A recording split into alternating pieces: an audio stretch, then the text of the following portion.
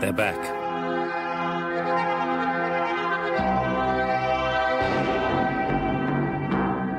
These brutal bad boys are out to destroy yet again. Only this time, they're more chilling than ever. Enter the Cybermen.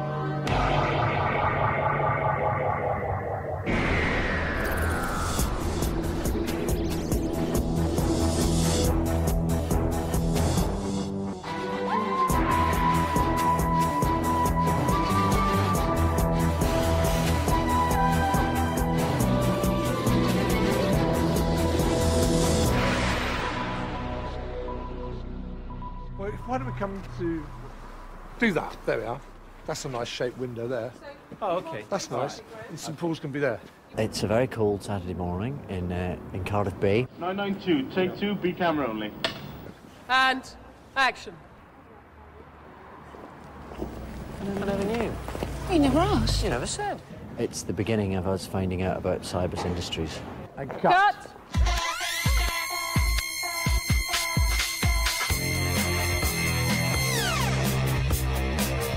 There's a lot of people involved, and there's a big crane, which is always quite difficult to choreograph. Filming in Cardiff, set in London, we take down any signs that sort of refer to Wales. We'll put up the odd underground sign. A couple of added touches. Fingers crossed we get away with it.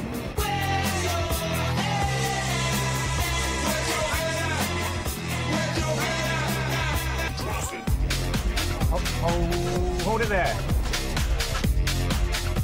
I'd like to do a two-shot that develops and stays on you all the way through, David, so I get a single out of this.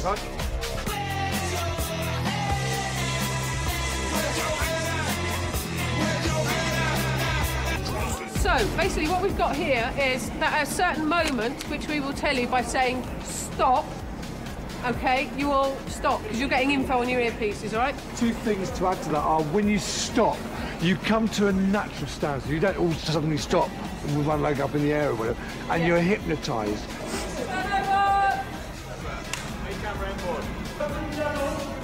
Background! Action! Speakers. Suppose we're just taking it for granted. You never said. It's Mickey. I think what's tricky is all this starting and stopping, because everyone has to stop dead as this download happens in their heads.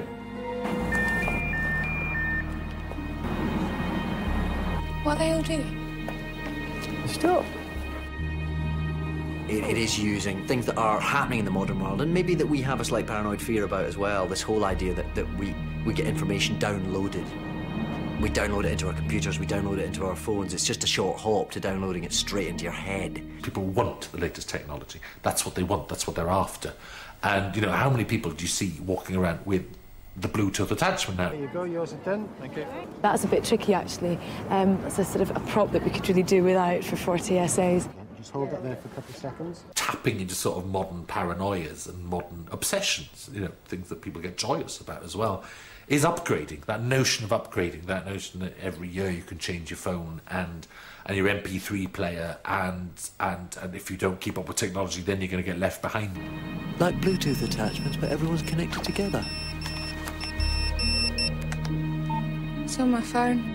News, international news, sports, weather. I think it's always good to just tap into those slight worries that people have about modern life. Mobile phones, which people are now absolutely reliant on, and yet at the same time I think we're all still slightly nervous of them. They get it direct. Downloaded right into their heads. We don't really understand them, most of us. We don't really know how this information comes into this little plastic thing that we carry about. Daily download published by Cyber Industries. Stop! That's what's chilling about those episodes. That's what's clever about them too. That's sort of where the Cybermen come from anyway, this whole idea that the modern technology will slowly replace us, and that modern technology is ultimately out to get us. Oh, okay, I'll give up. Let's go and see him. Good. That's what we see throughout that episode, just this whole idea that it'll just slowly creep up on us and we won't quite notice it happening, which just makes the fantastical scene that worryingly bit closer. Yeah. See you soon. Bye. Brilliant. See you next week. All right.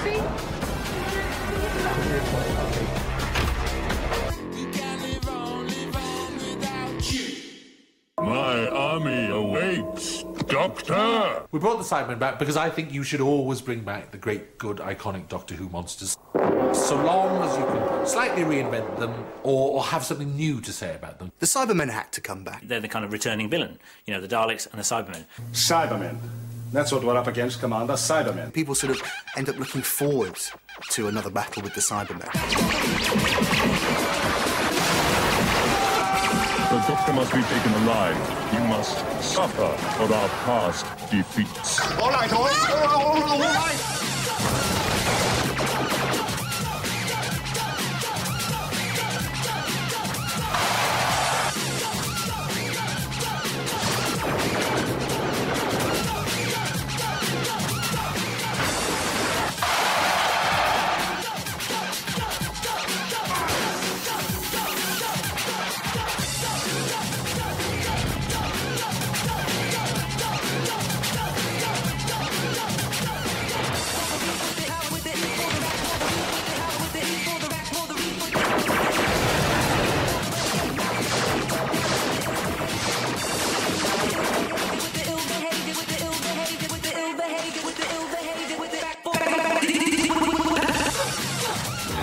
Silent, or you will die. Good afternoon. Careful, careful. I might explode. You are foolish, Doctor. Next time, we will kill you. We called the episode Rise of the Cybermen to create a buzz so that people would know, and kids would know who might not have seen them before, but they'd know there's something big on the way. Locate and destroy all animal organisms. When they were invented in the 60s, it very cleverly touched into fears of transplant surgery, organ replacement, the butchery and the body horror of that, the physical horror. What is it? I think it's their leader, their controller, Jamie. When the Cybermen first appeared, they look, probably to our eyes, a bit ridiculous. They've got cloth faces, they're wearing enormous, bulky sort of space armor. That's what the Cybermen were, sort of flesh becoming metal. I think the Cybermen work best when you're aware of what they are, when you're aware that they're a race of human beings who have become this rather inhuman thing. The original frighteningness of the Cybermen came down to the fact that they were sort of like vampires. That they didn't want to take over the Earth. They wanted to take over everybody on the Earth and turn them into Cybermen. You will be on the first of a new race of Cybermen. What makes them chilling is the fact that they were like us, and now they want us to be like them. It's working. There's a very powerful businessman called John Lumick who runs Cybers Industries, who is dying and is using all his technological might to find ways to upgrade. Kill him.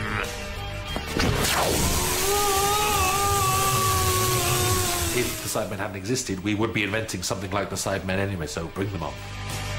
Are they robots? Far worse. You must withdraw your men. They don't stand a chance.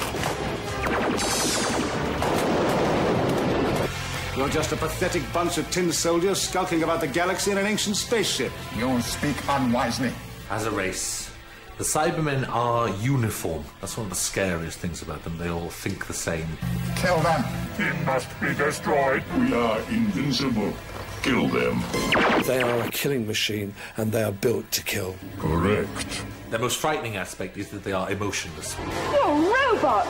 We are called Cybermen. Our brains are just like yours, except that certain weaknesses have been removed. They've replaced their whole bodies with plastic and metal, so they have no emotions, they have no feelings, they feel no pain, they feel nothing. Emotions, love, pride, hate, fear. Have you no emotions, sir? I do not understand that word. I think that's the thing that's kind of frightening and terrifying. The fact that it is a human being inside there that has been mutilated, and all pain and all fear of pain has been taken away from them. The price of living forever is to cease to be human.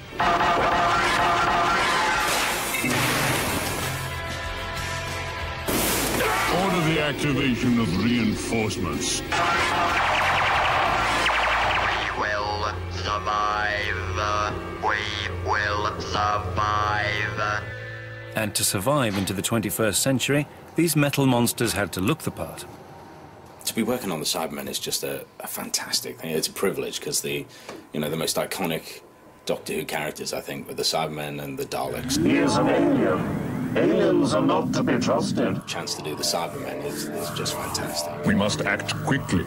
Prepare to activate the device. Designing the Cybermen, it's been an interesting process, and they've changed a lot over the years. The Cybermen sort of seem to thrive on being redesigned for each appearance, so that people think, oh, what do they look like this time? Stay where you are. You killed him. It was important that, in many ways, they looked like something made in a science fiction program in the year 2006. We just started the way we do with anything, which is do drawings and pictures and work from there and present them up. They had to be the Cyberman for the 21st century. You want to keep the icons, you want to keep the ear handles, you want to keep the black, blank eyes. There's always a brilliant detail from the 70s, I think, that there's a little teardrop in the corner of their eyes that says somehow that they're sad underneath for what's happened to them. There was a great big accordion-like chest pieces now. We've replaced that. The modern version of the logo, the Cyber's logo, but something there that sort of says who they are and what they are. Also, they have to look really like metal. Russell really wants them to look machined. One of the most important things, in my mind, was to stop calling them silver. Steel. That's what they're made of. That's really what they always were made of, I think, in my mind. Fashions changed, but also industry fashions, means of presenting things within science fiction have changed, and materials, lightweight plastic and stuff like that, and has been used by every production team. And I like the fact they felt free to sort of change it as it went along.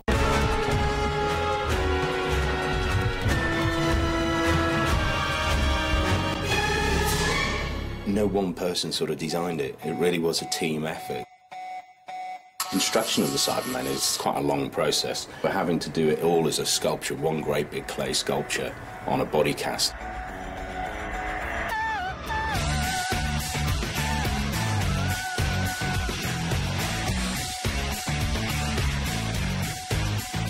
It's just modelling, mud pushing, putting clay on top of clay and giving it the right shape until we're happy.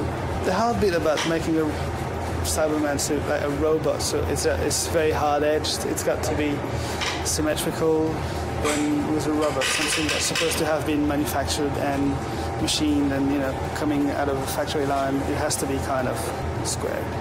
And that's the tricky bit. And once that sculpture's done, we'll take great big silicon moulds of that, and those moulds from that will generate fiberglass sections, which will have a special metal coating. And that coating, when buffed up, will hopefully just look like the whole thing's made of metal. It really will look like he's armour plated.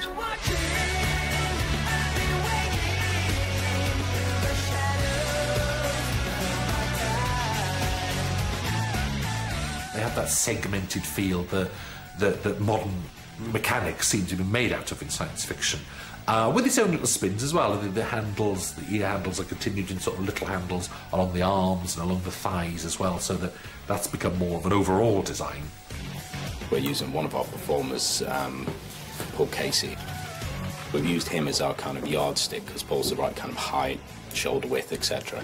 At this point, it's, to make it all work, make it all fit and comfortable and get as much movement out of it as possible. It's in parts. Once we get onto set, everything will be linked together. Oh, it's going to be fantastic. I think we're going to have a bit of a wow factor, I think. The steel finish that Neill Gorton's given the skin is fairly burnished steel. It's just like they've taken the best bits of all the Cybermen throughout the years. They always look slightly beautiful. There's a sort of Art Deco-ness about them as well, which gives them a sort of timelessness somehow. Oh, I love them. I think they're absolutely gorgeous.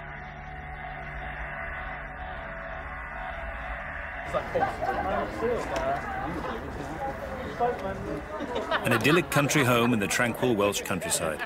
It's a cold and misty Monday in the sleepy Vale of Glamorgan, and preparation is underway for the social event of the century.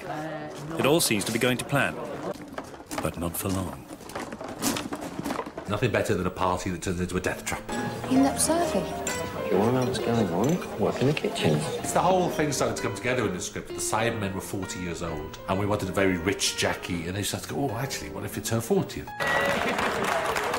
Now, I'm not giving a speech. You know, why would she have the President of Great Britain in her house? Sweet, you know, isn't that a nice idea, that?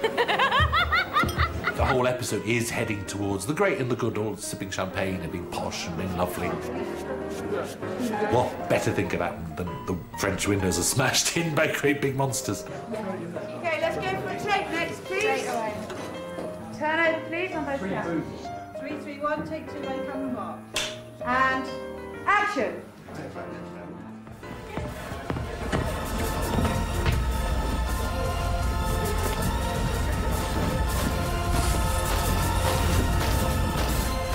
It's happening again. I've seen them before. What are they? Cybermen.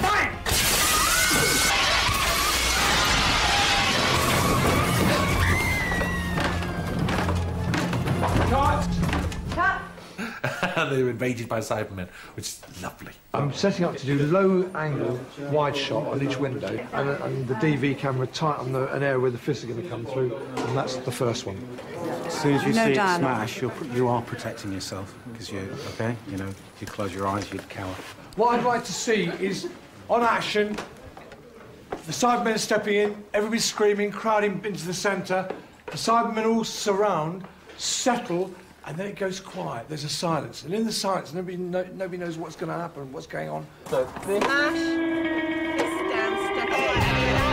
Yep, you've got that. we have 1 3-hour session, basically, to do that moment of those Cybermen crashing through the windows.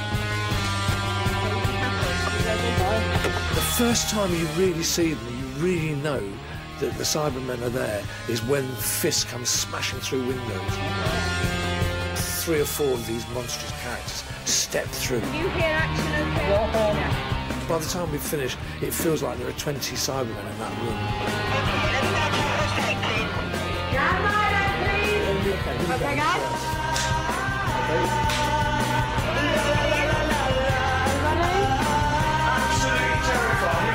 In the end, I hope everyone will find it terrifying.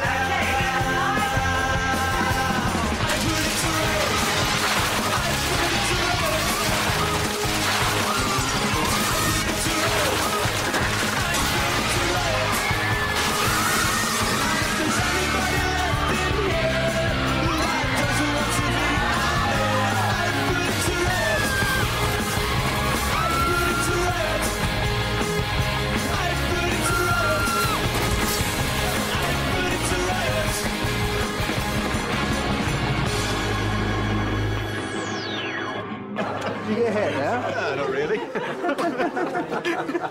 So they've well and truly burst back onto our screens. But there's more to being a Cyberman than meets the eye. Getting this far took weeks of serious training, and it all started like this.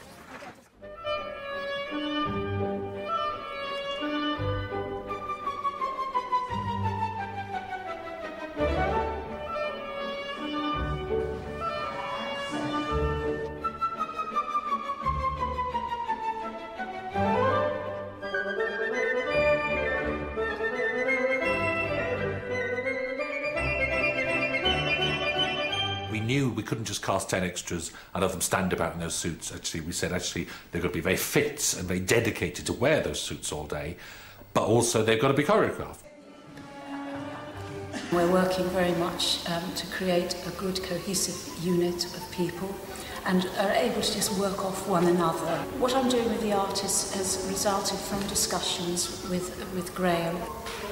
Also, I'm working along the lines of the script to know what's going to be expected of these people once they're in their costumes. We've got to find a very definite cyber movement, which is very strong. You've got to go with a movement that fits the suit, which is obviously military, strong, very butch movements.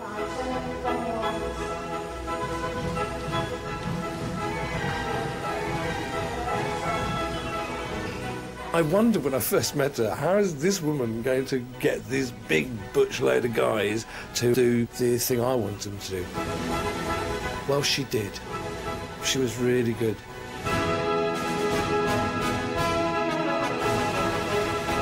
Cybermen march remorselessly, relentlessly. They're just a power force coming forward.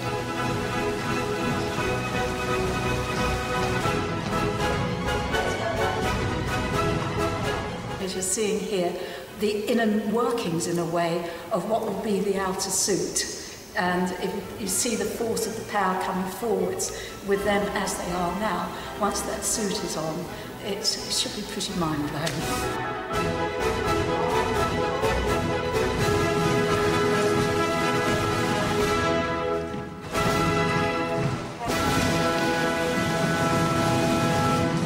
Without her, it would have been a shambles.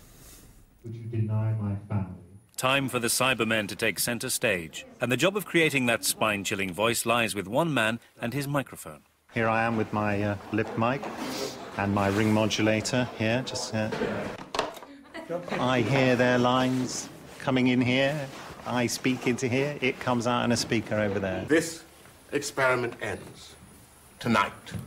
Upgrading is compulsory. The Cybermen have been through a lot of voices. We have not failed. Our computers are assessing an alternative plan. The Cybermen don't have such an iconic, unchanging voice. When you become as we are, you will serve the cyber race well. Every time they brought the Cybermen back, they did something different. I remember the guys with the sack faces. Yeah. But that was with the strange intonation. And they speak a bit like this. Our scientists and doctors devise spare parts for our bodies. Which sort of kind of slightly undermines their scariness. Perhaps you can see that your planet is in great and imminent danger. You reach the 80s and they all sound like Darth Vader. Prepare for our arrival on Telos. They start saying things like excellent. Excellent. I think, well, actually, to a Cyberman, would he know what excellent is? Would he not just say satisfactory? Maybe it's not such a good catchphrase. I had several conversations with the director, Graham Harper, on the phone. They can't be Darth Vader, but they need to be kind of a butch, strong, deeper voice than they've gone before. Be prepared. Otherwise, it doesn't feel right. We have been upgraded. Into what? The next level of mankind. We all had the rough impression that it was going to be robotic. We are human. Point 2. Emotionless. Every citizen will receive a free upgrade. I wanted a sort of a little bit of a buzz and a monotone underneath it, or a flatness to it. You will become like us. Our starting point is that sort of continuous thing. Upgrading is compulsory. And if I refuse? I'm telling you, don't. I put a different ring modulator effect on it, but we're going to do other stuff to it in post-production. 345, take 28, camera mark. Action. You are not compatible. What happens then? You will be deleted.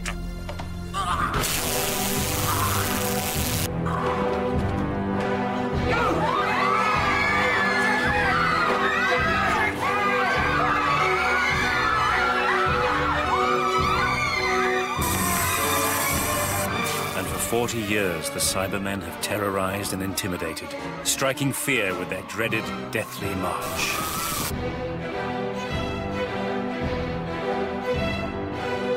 An important thing about the Cybermen is their uniformity. In that sense, they become soldiers. All individuality has been lost.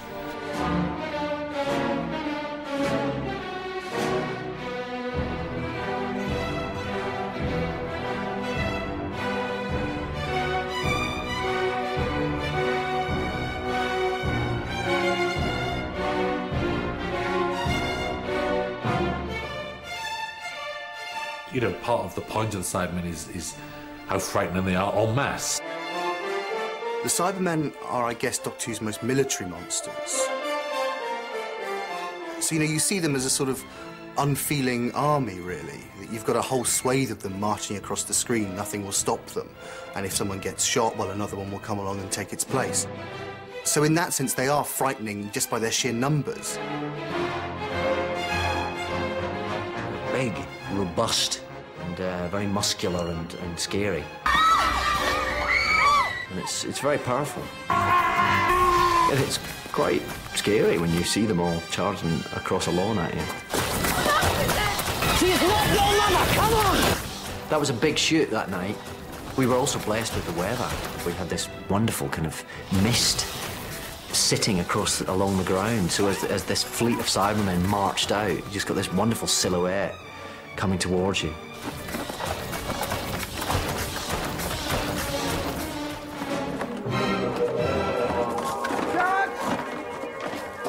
They're the big, scary army. We've done it.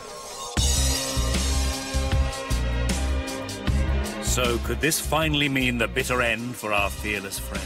Is this almighty force too powerful for even the Doctor to talk his way out of? But this is a surrender! You will be deleted. Does he survive? Is this the end of him? All I can tell you is watch out for Mickey. Action. You've seen what he can be. Cyberman, over here! It's good to finally see him step up to the plate. Come on, you brainless thumbnail. Come and have a go. And what a time for Mickey to have to pull out all the stops and rise to the occasion. Outwitting and defeating the Cybermen is no easy task, but it's now or never, and this is his big chance to make the giant leap from zero to hero. Just when you thought these chilling creations held all the aces, someone is about to play their trump card. Episode 6 is then adventure, adventure, adventure all the way.